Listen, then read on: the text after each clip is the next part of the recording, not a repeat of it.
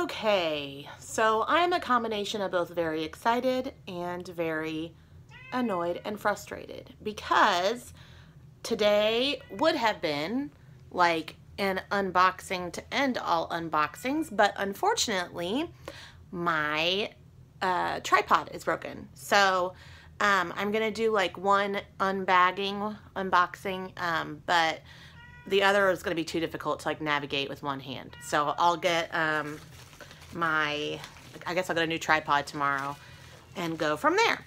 So I am on this box kit, and I Googled like all the best boxes, and I kind of wanted to do like just creative ones and ones that I don't see all the time. I mean, I did subscribe to like CosBox and FabFitFun and BoxyCharm, but an interesting one I found, which is my first to arrive since I went on my spree, is called Pip and Lola's. And Pip and Lola's is a organic, well, let me just explain it. Yep, it's an organic company that sells soaps. So, one-handed, I am going to show you the soaps. So the first one, and it's $10 a month. The first one is called Darling the Goats Ate Lavender again. And guess what it smells like? Lavender. It smells really good. The ingredients are all, again, organic. So you have rice bran oil, palm oil, coconut oil, kernel oil, water, olive oil, organic goat milk, lavender, and lavender essential oil, and it's a company out of Pennsylvania. So that one smells really good. I love lavender.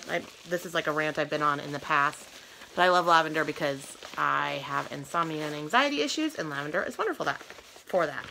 Then there's another full-size soap. Oh my god.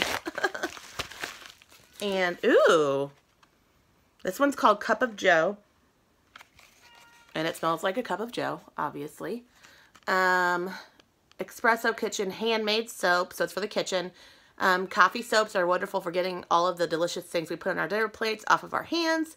Scented with coffee beans and coffee liqueur. This soap smells good enough to eat, but I wouldn't recommend it. Little don't eat soap joke.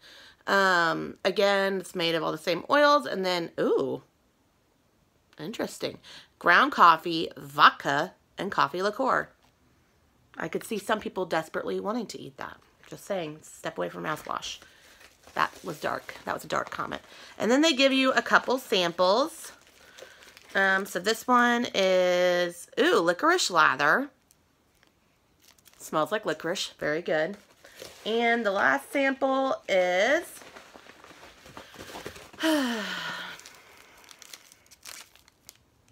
ooh, lavender lemonade. Those are like two of my favorite things, lavender and lemon. Throw some cayenne in that bitch and I'd be ready to go.